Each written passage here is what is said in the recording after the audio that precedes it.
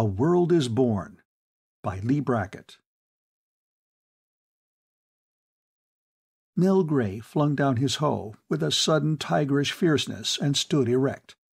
Tom Ward, working beside him, glanced at Gray's Indian-esque profile, the youth of it hardened by war and the hells of the Eros prison blocks. A quick flash of satisfaction crossed Ward's dark eyes. Then he grinned and said mockingly, "Hell of a place to spend the rest of your life, ain't it?" Mel Gray stared with slitted blue eyes down the valley. The huge sun of Mercury seared his naked body. Sweat channeled the dust on his skin. His throat ached with thirst, and the bitter landscape mocked him more than Wade's dark face. "The rest of my life," he repeated softly. "The rest of my life." He was 28. Wade spat in the damp black earth. "You ought to be glad. Helping the unfortunate, building a haven for the derelict." "Shut up!" Fury rose in Gray, hotter than the boiling springs that ran from the sunside to water the valleys. He hated Mercury. He hated John Moulton and his daughter Jill, who had conceived this plan of building a new world for the destitute and desperate veterans of the Second Interplanetary War. "I've had enough unselfish service," he whispered. "I'm serving myself from now on." Escape. That was all he wanted. Escape from these stifling valleys, from the snarl of the wind in barren crags that towered higher than Everest into airless space.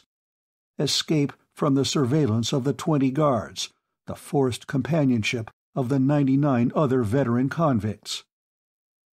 Wade poked at the furrows between the sturdy hybrid tubers. "It ain't possible, kid. Not even for Duke Gray, the light-fingered genius who held the interstellar police at a standstill for 5 years." He laughed. "I read your publicity." Gray stroked slow, earth-stained fingers over his sleek cap of yellow hair. "You think so?" he asked softly. Dio the Martian came down the furrow, his lean, wiry figure silhouetted against the upper panorama of the valley. The neat rows of vegetables and the green riot of Venusian wheat dotted with toiling men and their friendly guards. Dio's green, narrowed eyes studied Gray's hard face. "What's the matter, Gray? Trying to start something?" "Suppose I were?" asked Gray silkily. Dio was the unofficial leader of the convict veterans. There was about his thin body and hatchet face some of the grim determination that had made the Martians cling to their dying world and bring life to it again. "You volunteered like the rest of us," said the Martian. "Haven't you the guts to stick it?" "The hell I volunteered. The IPA sent me. And what's it to you?" "Only this." Dio's green eyes were slitted and ugly. "You've only been here a month. The rest of us came nearly a year ago, because we wanted to. We've worked like slaves because we wanted to. In 3 weeks the crops will be in. The Moulton project will be self-supporting. Moulton will get his permanent charter, and we'll be on our way. There are 99 of us, Gray, who want the Moulton project to succeed. We know that louse Karen of Mars doesn't want it to, since pitchblende was discovered. We don't know whether you're working for him or not, but you're a troublemaker. There isn't to be any trouble, Gray. We're not giving the Interplanetary Prison Authority any excuse to revoke its decision and give Karen of Mars a free hand here. We'll see to anyone who tries it. Understand?" Mel Gray took one slow step forward, but Ward's sharp, "Stow it! A guard!" stopped him. The Martian worked back up the furrow. The guard, reassured, strolled back up the valley, squinting at the jagged streak of pale gray sky that was going black as low clouds formed, only a few 100 feet above the copper cables that ran from cliff to cliff high over their heads. "Another storm," growled Ward. "It gets worse as Mercury enters perihelion. Lovely world, ain't it?" "Why did you volunteer?" asked Gray, picking up his hoe. Ward shrugged. "I had my reasons." Gray voiced the question that had troubled him since his transfer. "There were hundreds on the waiting list to replace the man who died. Why did they send me instead?" "Some fool blunder," said Ward carelessly, and then, in the same casual tone, "You mean it about escaping?" Gray stared at him. "What's it to you?" Ward moved closer. "I can help you." A stab of mingled hope and wary suspicion transfixed Gray's heart. Ward's dark face grinned briefly into his, with a flash of secretive black eyes, and Gray was conscious of distrust. "What do you mean, help me?" Dia was working closer, watching them. The first growl of thunder rattled against the cliff faces. It was dark now, the pink flames of the dark side aurora visible beyond the valley mouth. "I've got connections," returned Ward cryptically. "Interested?" Gray hesitated. There was too much he couldn't understand. Moreover, he was a lone wolf. Had been, since the Second Interplanetary War wrenched him from the quiet backwater of his country home an eternity of 8 years before, and hammered him into hardness, a cynic who trusted nobody and nothing but Mel Duke Gray. "If you have connections," he said slowly, "why don't you use 'em yourself?" "I got my reasons." Again that secretive grin. "But it's no hide off you, is it? All you want is to get away." That was true. It would do no harm to hear what Ward had to say. Lightning burst overhead, streaking down to be caught and grounded by the copper cables. The livid flare showed Dio's face, hard with worry and determination. Gray nodded. "Tonight, then," whispered Ward, "in the barracks." Out from the cleft where Mel Gray worked, across the flat plain of rock stripped naked by the wind that raved across it, lay the deep valley that sheltered the heart of the molten project. Hot springs joined to form a steaming river. Vegetation grew savagely under the huge sun. The air, kept at almost constant temperature by the blanketing effect of the hot springs, was stagnant and heavy. But up above, high over the copper cables that crossed every valley where men ventured, the eternal wind of Mercury screamed and snarled between the naked cliffs. 3 concrete domes crouched on the valley floor, housing barracks, tool shops, kitchens, storehouses, and executive quarters, connected by underground passages.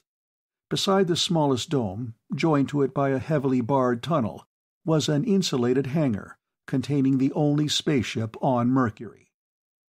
In the small dome, John Moulton leaned back from a pile of reports, took a pinch of Martian snuff, sneezed lustily, and said, "Jill, I think we've done it."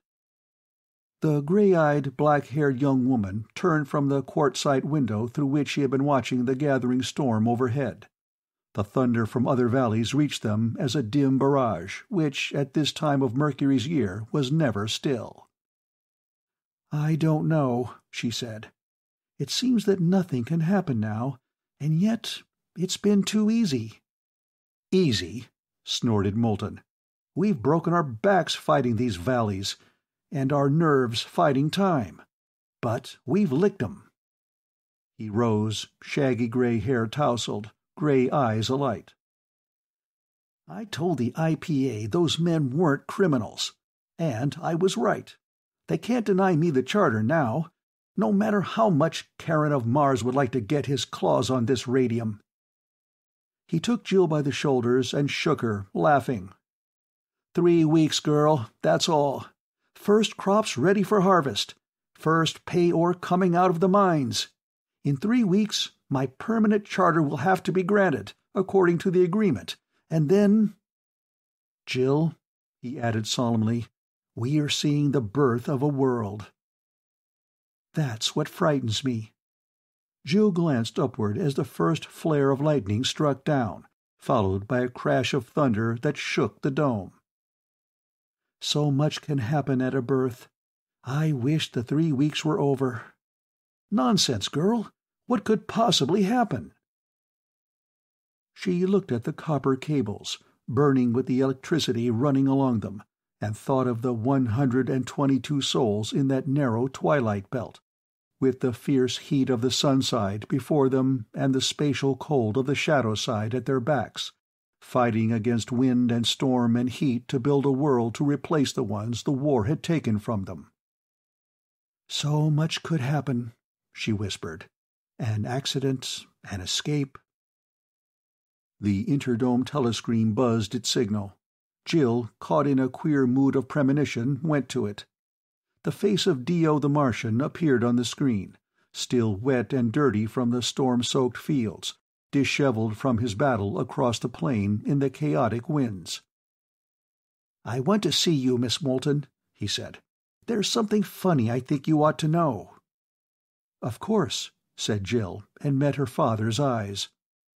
"I think we'll see now which one of us is right." The barracks were quiet, except for the mutter of distant thunder and the heavy breathing of exhausted men. Tom Ward crouched in the darkness by Mel Gray's bunk. "You ain't gonna go soft at the last minute, are you?" he whispered. "Because I can't afford to take chances." "Don't worry," Gray returned grimly. "What's your proposition?" "I can give you the combination to the lock of the hangar passage. All you have to do is get into Moulton's office, where the passage door is, and go to it. The ship's a 2-seater. You can get her out of the valley easy." Gray's eyes narrowed in the dark. "What's the catch?" "There ain't none. I swear it." "Look, Ward, I'm no fool. Who's behind this, and why?" "That don't make no difference. All you want—" "Ow!" Gray's fingers had fastened like steel claws on his wrist. "I get it now," said Gray slowly. "That's why I was sent here. Somebody wanted me to make trouble for Moulton." His fingers tightened agonizingly, and his voice sank to a slow drawl. "I don't like being a pawn in somebody else's chess game." Okay. It ain't my fault. Let me go." Ward rubbed his bruised wrist. "Sure, somebody, I ain't saying who, sent you here, knowing you'd want to escape. I'm here to help you. You get free, I get paid, the big boy gets what he wants. Okay?" Gray was silent, scowling in the darkness. Then he said, "All right, I'll take a chance." "Then listen. You tell Moulton you have a complaint. I'll—" Light flooded the dark as the door clanged open. Ward leaped like a startled rabbit, but the light speared him, held him. Ward felt a pulse of excitement beat up in him. The long, ominous shadows of the guards raised elongated guns. The barracks stirred and muttered like a vast aviary waking. "Ward and Gray," said one of the guards. "Moulton wants you." Gray rose from his bunk with the lithe, delicate grace of a cat. The monotony of sleep and labor was ended. Something had broken. Life was once again a moving thing. John Moulton sat behind the untidy desk. Dio the Martian sat grimly against the wall. There was a guard beside him, watching. Mel Gray noted all this as he and Ward came in. But his cynical blue eyes went beyond, to a door with a ponderous combination lock. Then they were attracted by something else, the tall, slim figure standing against the black quartz panes of the far wall. It was the first time he had seen Jill Moulton. She looked the perfect, sober apostle of righteousness he'd learned to mock. And then he saw the soft cluster of black curls, the curve of her throat above the dark dress, the red lips that balanced her determined jaw and direct gray eyes. Moulton spoke, his shaggy head hunched between his shoulders. "Dio tells me that you, Gray, are not a volunteer." "Tattletale," said Gray. He was gauging the distance to the hangar door, the positions of the guards, the time it would take to spin out the combination, and he knew he couldn't do it. "What were you and Ward up to when the guards came?" "I couldn't sleep," said Gray amiably. "He was telling me bedtime stories." Jill Moulton was lovely, he couldn't deny that. Lovely, but not soft. She gave him an idea. Moulton's jaw clamped. "Cut the comedy, Gray. Are you working for Karen of Mars?" Karen of Mars, chairman of the board of the Interplanetary Prison Authority. Dio had mentioned him. Gray smiled in understanding. Karen of Mars had sent him, Gray, to Mercury. Karen of Mars was helping him through Ward to escape. Karen of Mars wanted Mercury for his own purposes, and he could have it. "In a manner of speaking, Mr. Moulton," he said gravely, "Karen of Mars is working for me." He caught Ward's sharp hiss of remonstrance. Then Jill Moulton stepped forward. "Perhaps he doesn't understand what he's doing, Father." Her eyes met Gray's. "You want to escape, don't you?" Gray studied her, grinning as the slow rose flushed her skin. The corners of her mouth tightened with anger. "Go on," he said. "You have a nice voice." Her eyes narrowed, but she held her temper. "You must know what that would mean, Gray. There are thousands of veterans in the prisons now. Their offenses are mostly trivial, but the prison authority can't let them go because they have no jobs, no homes, no money. The valleys here are fertile. There are mines rich in copper and pitchblende. The men have a chance for a home and a job, a part in building a new world. We hope to make Mercury an independent, self-governing member of the League of Worlds." "With the Moultons as rulers, of course," Gray murmured. "If they want us," answered Jill, deliberately missing the point. "Do you think you have the right to destroy all we've worked for?" Gray was silent. Rather grimly, she went on. "Karen of Mars would like to see us defeated.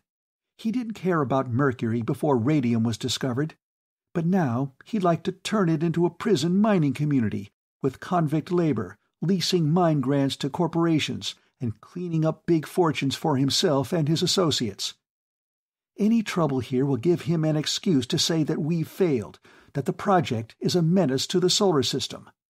If you try to escape, you wreck everything we've done. If you don't tell the truth, you may cost thousands of men their futures. Do you understand? Will you cooperate?"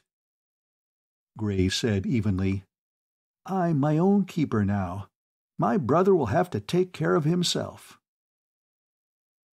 It was ridiculously easy. She was so earnest, so close to him. He had a brief kaleidoscope of impressions. Ward's sullen bewilderment, Moulton's angry roar, Dio's jerky rise to his feet as the guards grabbed for their guns. Then he had his hands around her slim, firm throat, her body pressed close to his, serving as a shield against bullets. "Don't be rash," he told them all quietly. "I can break her neck quite easily if I have to. Ward, unlock that door." In utter silence, Ward darted over and began to spin the dial. At last he said, "Okay, come on." Gray realized that he was sweating. Jill was like warm, rigid marble in his hands. And he had another idea. "I'm going to take the girl as a hostage," he announced. "If I get safely away, she'll be turned loose, her health and virtue still intact. Good night." The clang of the heavy door had a comforting sound behind them. The ship was a commercial job, fairly slow but sturdy. Gray strapped Jill Moulton into one of the bucket seats in the control room and then checked the fuel and air gauges. The tanks were full. "What about you?" he said to Ward. "You can't go back." "Nah, I'll have to go with you. Warm her up, Duke, while I open the dome." He darted out. Gray set the atmosphere motors idling. The dome slid open, showing the flicker of the auroras, where areas of intense heat and cold set up atmospheric tension by rapid fluctuation of adjoining air masses. Mercury, cutting the vast magnetic field of the sun in an eccentric orbit, tortured by the daily change from blistering heat to freezing cold in the thin atmosphere, was a powerful generator of electricity. Ward didn't come back. Swearing under his breath, tense for the sound of pursuit in spite of the girl, Gray went to look. Out beyond the hangar, he saw a figure running. Running hard up into the narrowing cleft of the valley where natural galleries in the rock of Mercury led to the places where the copper cables were anchored, and farther into the unexplored mystery of the caves. Gray scowled, his arrogant Roman profile hard against the flickering aurora. Then he slammed the lock shut. The ship roared out into the tearing winds of the plain. Gray cut in his rockets and blasted up, into the airless dark among the high peaks. Jill Moulton hadn't moved or spoken. Gray snapped on the space radio, leaving his own screen dark. Presently he picked up signals in a code he didn't know. "Listen," he said. "I knew there was some reason for Ward's running out on me." His Indian-esque face hardened. "So that's the game. They want to make trouble for you by letting me escape, and then make themselves heroes by bringing me in, preferably dead. They've got ships waiting to get me as soon as I clear Mercury, and they're getting standby instructions from somebody on the ground. The somebody that Ward was making for." Jill's breath made a small hiss. "Somebody's near the project." Gray snapped on his transmitter. "Duke Gray, calling all ships off Mercury. Will the flagship of your reception committee please come in?" His screen flickered to life. A man's face appeared, the middle-aged, soft-fleshed, almost stickily innocent face of one of the solar system's greatest crusaders against vice and crime. Jill Moulton gasped. "Karen of Mars!"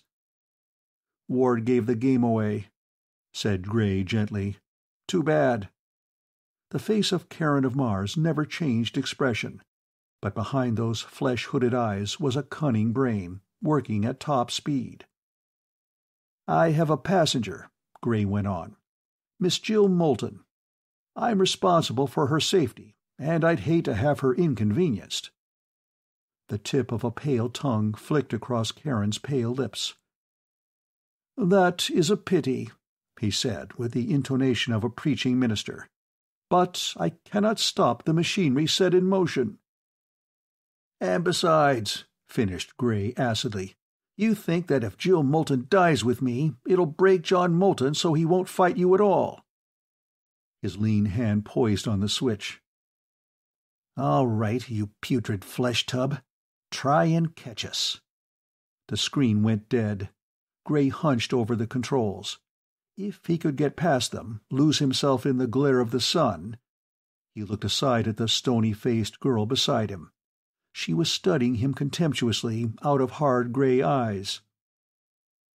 "How," she said slowly, "can you be such a callous swine?" "Callous?" He controlled the quite unreasonable anger that rose in him. "Not at all. The war taught me that if I didn't look out for myself, no one would." "And yet you must have started out a human being." He laughed. The ship burst into searing sunlight. The sun side of Mercury blazed below them. Out toward the velvet dark of space the side of a waiting ship flashed burning silver. Even as he watched, the flare of its rockets arced against the blackness. They had been sighted. Gray's practiced eye gauged the stranger's speed against his own, and he cursed softly. Abruptly, he wheeled the ship and started down again, cutting his rockets as the shadow swallowed them.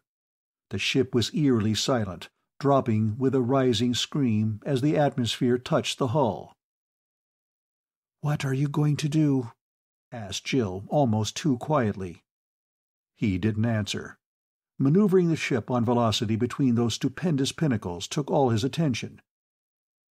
Karen, at least, couldn't follow him in the dark without exhaust flares as guides.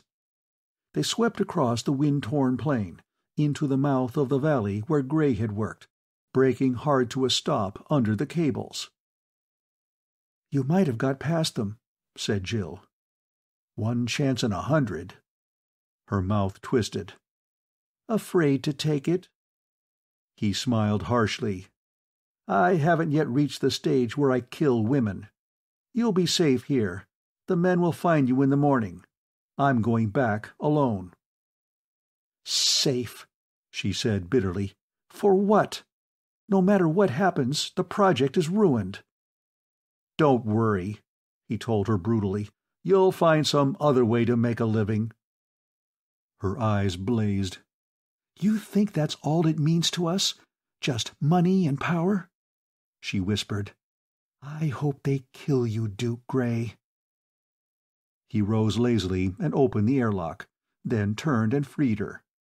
And sharply the valley was bathed in a burst of light. "Damn!" Gray picked up the sound of air motors overhead. "They must have had infrared search beams.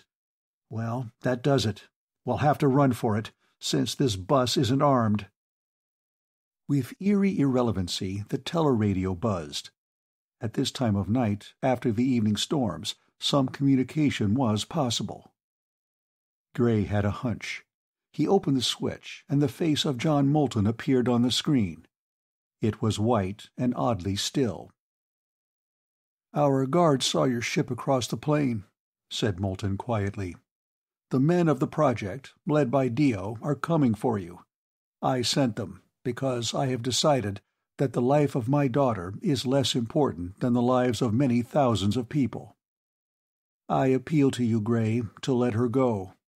Her life won't save you, and it's very precious to me." Karen's ship swept over, low above the cables, and the grinding concussion of a bomb lifted the ship, hurled it down with the stern end twisted to uselessness. The screen went dead. Gray caught the half-stunned girl. "I wish to heaven I could get rid of you," he grated, "and I don't know why I don't." But she was with him when he set out down the valley, making for the cliff caves up where the copper cables were anchored. Karen's ship, a fast small fighter, wheeled between the cliffs and turned back. Gray dropped flat, holding the girl down. Bombs pelted them with dirt and uprooted vegetables, started fires in the wheat. The pilot found a big enough break in the cables and came in for a landing. Gray was up and running again. He knew the way into the explored galleries. From there on, it was anybody's guess. Karen was brazen enough about it. The subtle way had failed. Now he was going all out. And he was really quite safe. With the broken cables to act as conductors, the first thunderstorm would obliterate all proof of his activities in this valley. Mercury, because of its high electrical potential, was cut off from communication with other worlds. Moulton, even if he had knowledge of what went on, could not send for help. Gray wondered briefly what Karen intended to do in case he, Gray, made good his escape. That outpost in the main valley, for which Ward had been heading, wasn't kept for fun. Besides, Karen was too smart to have only one string to his bow. Shouts, the spatter of shots around them. The narrow trail loomed above. Gray sent the girl scrambling up. The sun burst up over the high peaks, leaving the black shadow of the valley still untouched. Karen's ship roared off, but 6 of its crew came after Gray and Jill Moulton. The chill dark of the tunnel mouth swallowed them. Keeping right to avoid the great copper post that held the cables, strung through holes drilled in the solid rock of the gallery's outer wall, Gray urged the girl along. The cleft his hand was searching for opened. Drawing the girl inside, around a jutting shoulder, he stopped, listening. Footsteps echoed outside, grew louder, swept by. There was no light, but the steps were too sure to have been made in the dark. "Infrared torches and goggles," Gray said tersely. "You see, but your quarry doesn't. Useful gadget. Come on." "But where? What are you going to do?" "Escape, girl. Remember? They smashed my ship. But there must be another one on Mercury. I'm going to find it." "I don't understand." "You probably never will. Here's where I leave you. That Martian Galahad will be along any minute. He'll take you home." Her voice came soft and puzzled through the dark. "I don't understand you, Gray. You wouldn't risk my life, yet you're turning me loose, knowing that I might save you, knowing that I'll hunt you down if I can. I thought you were a hardened cynic." "What makes you think I'm not?" "If you were, you'd have kicked me out the waste tubs of the ship and gone on. You'd never have turned back." "I told you," he said roughly, "I don't kill women." He turned away, but her harsh chuckle followed him. "You're a fool, Gray. You've lost truth, and you aren't even true to your lie." He paused, in swift anger. Voices, the sound of running men, came up from the path. He broke into a silent run, following the dying echoes of Karen's men. "Run, Gray!" cried Jill, "because we're coming after you!" The tunnels, ancient blowholes for the volcanic gases that had tortured Mercury with the raising of the Titanic mountains, sprawled in a labyrinthine network through those same vast peaks. Only the galleries lying next the valleys had been explored. Man's habitation on Mercury had been too short. Gray could hear Karen's men circling about through connecting tunnels, searching. It proved what he had already guessed. He was taking a desperate chance.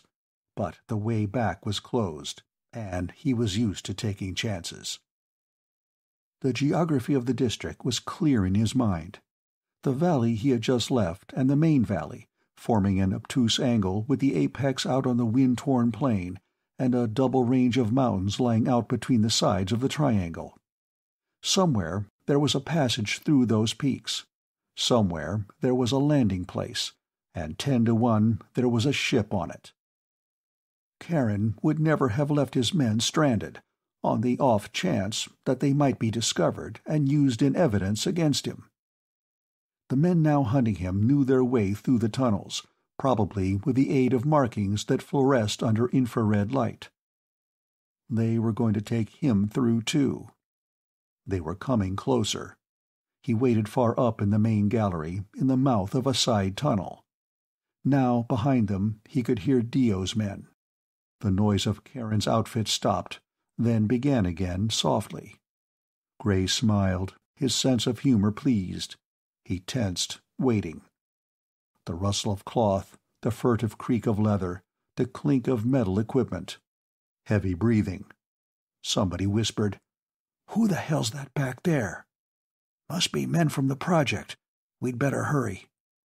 "We've got to find that damned Gray first," snapped the first voice grimly. "Karen'll burn us if we don't." Gray counted 6 separate footsteps, trying to allow for the echoes. When he was sure the last man was by, he stepped out. The noise of Dio's hunt was growing. There must be a good many of them. Covered by their own echoes, he stole up on the men ahead. His groping hand brushed gently against the clothing of the last man in the group. Gauging his distance swiftly, he went into action. One hand fastened over the fellow's mouth. The other, holding a good-sized rock, struck down behind the ear. Gray eased the body down with scarcely a sound. Their uniforms, he had noticed, were not too different from his prison garb.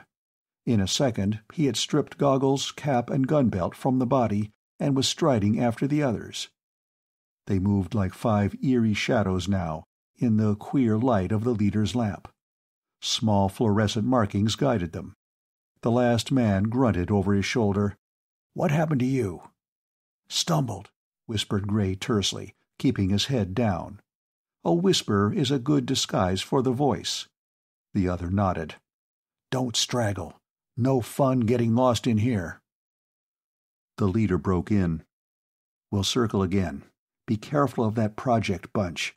They'll be using ordinary light. And be quiet."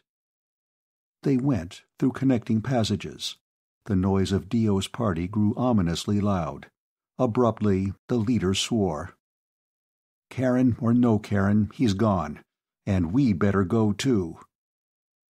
He turned off down a different tunnel, and Gray heaved a sigh of relief, remembering the body he'd left in the open. For a time the noise of their pursuers grew remote, and then suddenly there was an echoing clamor of footsteps and the glare of torches on the wall of a cross-passage ahead. Voices came to Gray, distorted by the rock vaults. "I'm sure I heard them just then." It was Jill's voice. "Yeah," that was Dio. "The trouble is, where?" The footsteps halted. Then, "Let's try this passage. We don't want to get too far into this maze."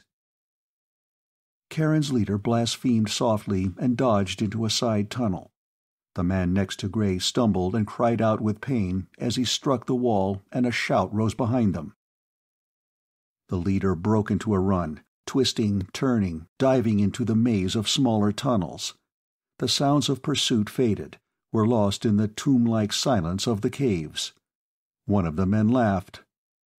"We sure lost 'em." "Yeah," said the leader.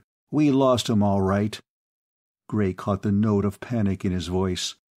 "We lost the markers, too." "You mean—" "Yeah, turning off like that did it. Unless we can find that marked tunnel, we're sunk." Gray, silent in the shadows, laughed a bitter, ironic laugh. They went on, stumbling down endless black halls, losing all track of branching corridors, straining to catch the first glint of saving light. Once or twice they caught the echoes of Dio's party, and knew that they too were lost and wandering. Then, quite suddenly, they came out into a vast gallery, running like a subway tube straight to left and right. A wind tore down it, hot as a draft from the burning gates of hell. It was a moment before anyone grasped the significance of that wind. Then someone shouted, "We're saved! All we have to do is walk against it!" They turned left, almost running in the teeth of that searing blast, and Gray began to notice a peculiar thing. The air was charged with electricity. His clothing stiffened and crackled. His hair crawled on his head. He could see the faint discharges of sparks from his companions.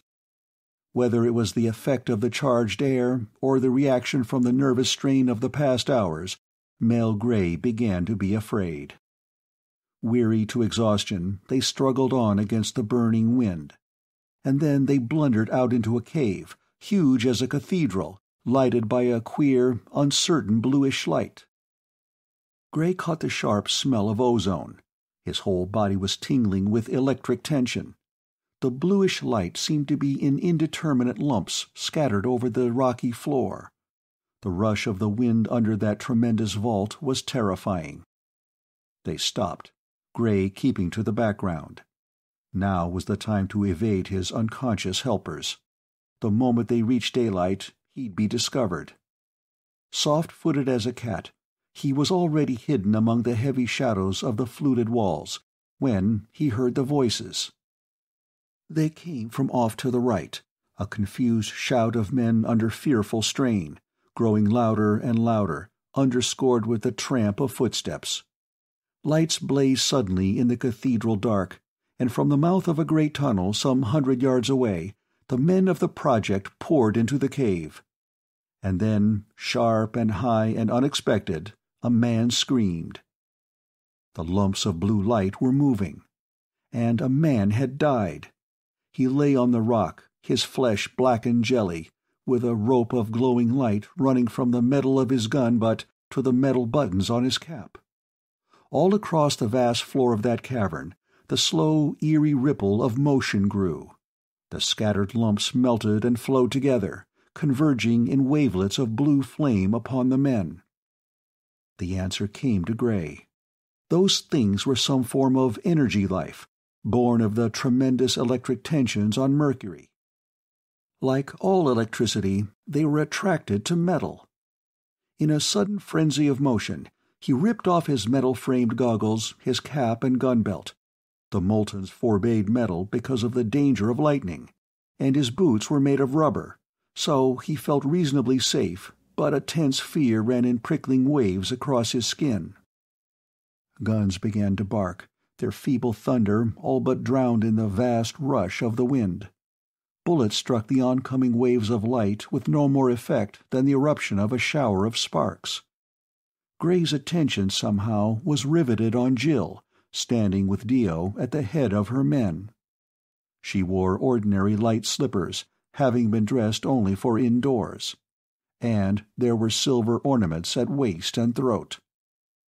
He might have escaped then, quite unnoticed. Instead, for a reason even he couldn't understand, he ran for Jill Moulton. The first ripples of blue fire touched the ranks of Dio's men. Bolts of it leaped upward to fasten upon gun butts and the buckles of cartridge belts. Men screamed, fell, and died. An arm of the fire licked out, driving in behind Dio and the girl. The guns of Karen's 4 remaining men were silent now. Gray leaped over that hissing electric surf, running toward Jill. A hungry worm of light reared up, searching for Dio's gun. Gray's hand swept it down, to be instantly buried in a mass of glowing ropes. Dio's hatchet face snarled at him in startled anger. Jill cried out as Gray tore the silver ornaments from her dress. "Throw down the guns!" he yelled. "It's metal they want!" He heard his name shouted by men torn momentarily from their own terror.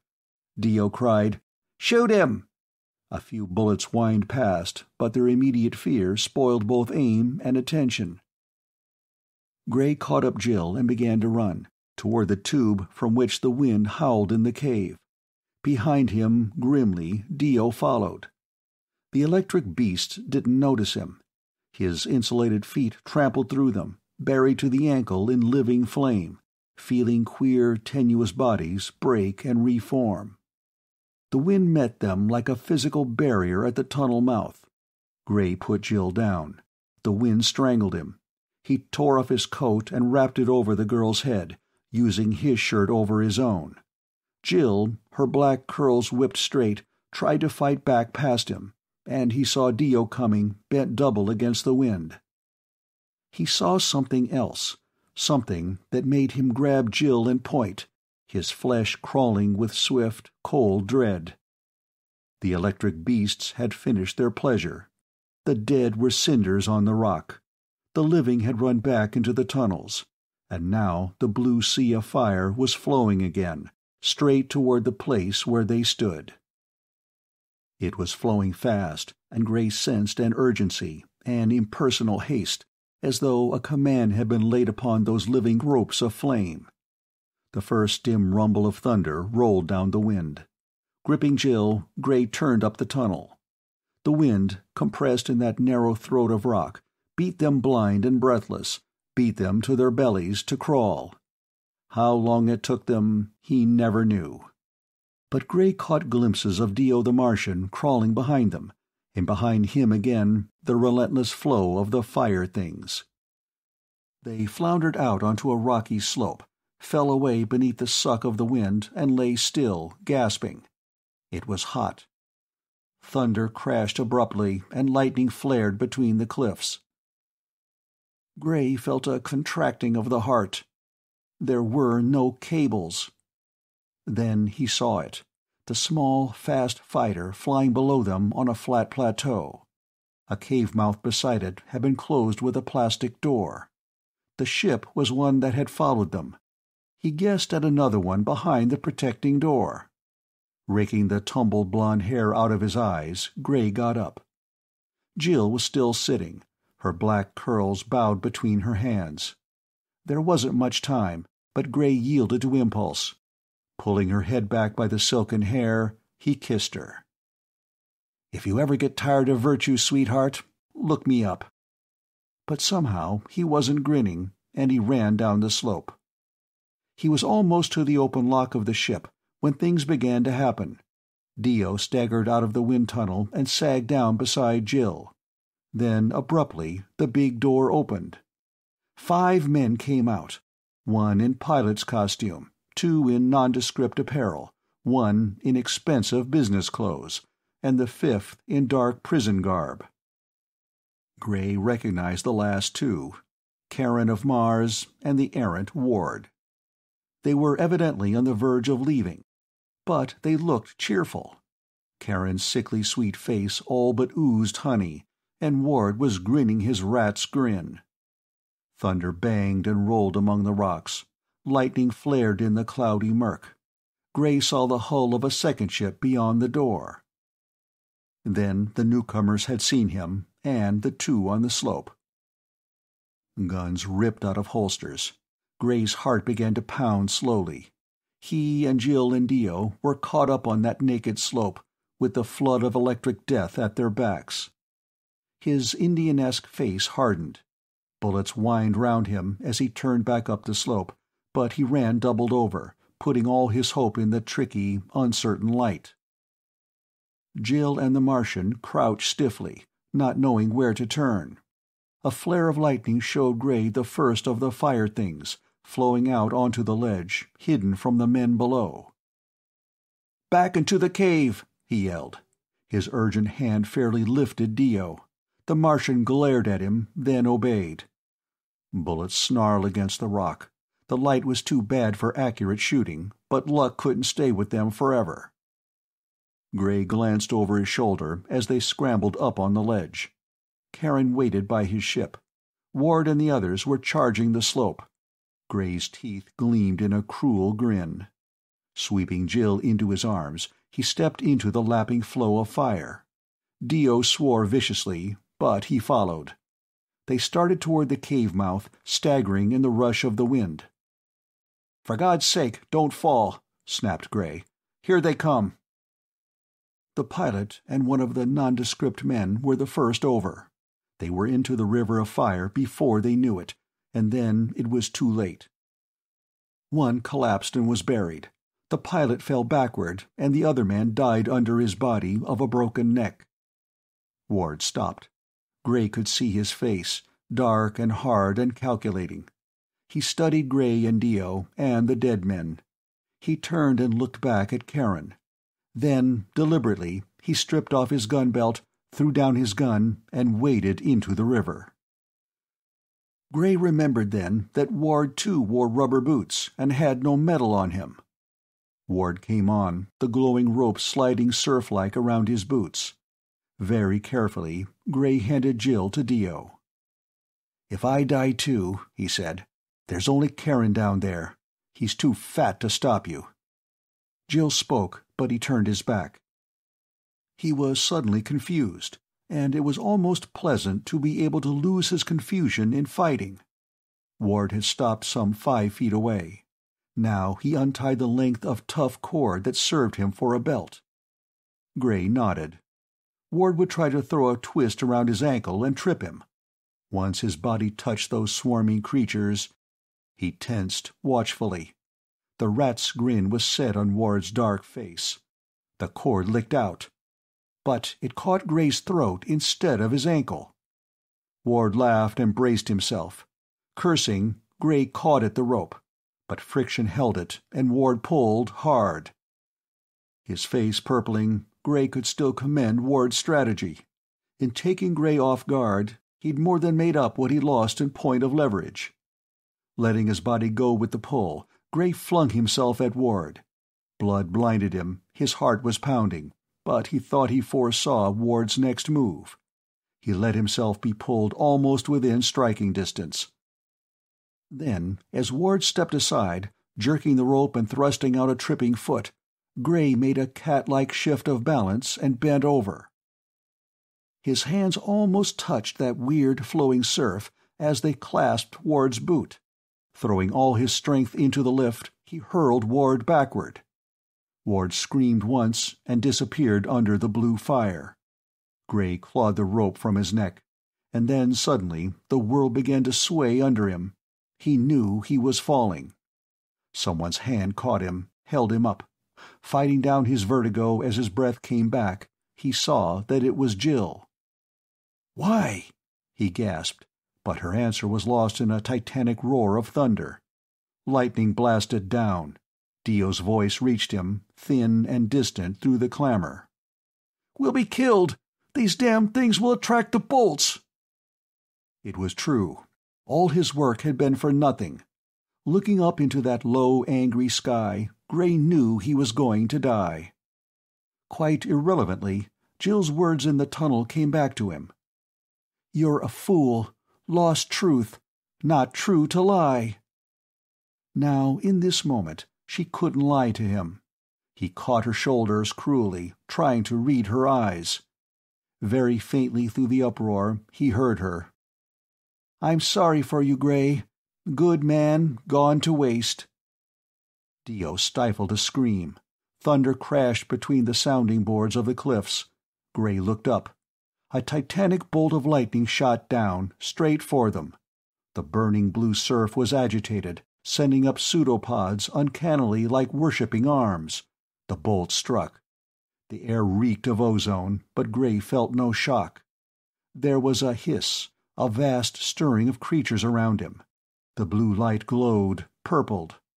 Another bolt struck down, and another, and still they were not dead. The fire things had become a writhing, joyous tangle of tenuous bodies, glowing bright and brighter. Stunned, incredulous, the three humans stood. The light was now an ice-searing violet. Static electricity tingled through them in eerie waves. But they were not burned. "My God," whispered Gray. "They eat it. They eat lightning." Not daring to move, they stood watching that miracle of alien life, the feeding of living things on raw current. And when the last bolt had struck, the tide turned and rolled back down the wind tunnel, a blinding river of living light. Silently, the three humans went down the rocky slope to where Karen of Mars cowered in the silver ship. No bolt had come near it, and now Karen came to meet them. His face was pasty with fear, but the old cunning still lurked in his eyes. "Gray," he said, "I have an offer to make." "Well?" "You killed my pilot," said Karen suavely. "I can't fly myself. Take me off, and I'll pay you anything you want." "In bullets," retorted Gray. "You won't want witnesses to this." "Circumstances force me. Physically, you have the advantage." Jill's fingers caught his arm. "Don't, Gray. The project—" Karen faced her. "The project is doomed in any case. My men carried out my secondary instructions. All the cables in your valley have been cut. There is a storm now ready to break. In 15 minutes or so, everything will be destroyed, except the domes. Regrettable, but—" He shrugged. Jill's temper blazed, choking her so that she could hardly speak. "Look at him, Gray," she whispered. "That's what you're so proud of being. A cynic who believes in nothing but himself. Look at him." Gray turned on her. "Damn you," he grated. "Do you expect me to believe you, with a world full of hypocrites like him?" Her eyes stopped him. He remembered Moulton, pleading for her life. He remembered how she had looked back there at the tunnel, when they had been sure of death. Some of his assurance was shaken. "Listen," he said harshly. "I can save your valley. There's a chance in a million of coming out alive. Will you die for what you believe in?" She hesitated, just for a second. Then she looked at Dio and said, "Yes." Gray turned. Almost lazily, his fist snapped up and took Karen on his flabby jaw. "Take care of him, Dio," he grunted. Then he entered the ship, herding the white-faced girl before him. The ship hurtled up into airless space, where the blinding sunlight lay in sharp shadows on the rock. Over the ridge and down again, with the project hidden under a surf of storm clouds. Cutting in the air motors, Gray dropped. Black, bellowing darkness swallowed them. Then he saw the valley, with the copper cables fallen and the wheat already on fire in several places. Flying with every bit of his skill, he sought the narrowest part of the valley and flipped over in a racking loop. The stern tubes hit rock. The nose slammed down on the opposite wall, wedging the ship by sheer weight. Lightning gathered in a vast javelin and flamed down upon them. Jill flinched and caught her breath. The flame hissed along the hull and vanished into seared and blackened rock. "Still willing to die for principle?" asked Gray brutally. She glared at him. "Yes," she snapped. "But I hate having to die in your company." She looked down at the valley. Lightning struck with monotonous regularity on the hull, but the valley was untouched. Jill smiled, though her face was white, her body rigid with waiting. It was the smile that did it. Gray looked at her, her tousled black curls, the lithe young curves of throat and breast. He leaned back in his seat, scowling out at the storm. "Relax," he said. "You aren't going to die." She turned on him, not daring to speak. He went on slowly. "The only chance you took was in the landing. We're acting as a lightning rod for the whole valley, being the highest and best conductor. But as a man named Faraday proved, the charge resides on the surface of the conductor. We're perfectly safe." "How dared you?" she whispered. He faced her, almost angrily. "You knocked the props out from under my philosophy. I've had enough hypocritical eyewash. I had to prove you. Well, I have." She was quiet for some time. Then she said, "I understand, Duke. I'm glad. And now what, for you?" He shrugged wryly. "I don't know. I can still take Karen's other ship and escape, but I don't think I want to. I think, perhaps, I'll stick around and give virtue another whirl." Smoothing back his sleek fair hair, he shot her a sparkling look from under his hands. "I won't," he added softly, "even mind going to Sunday school, if you were the teacher."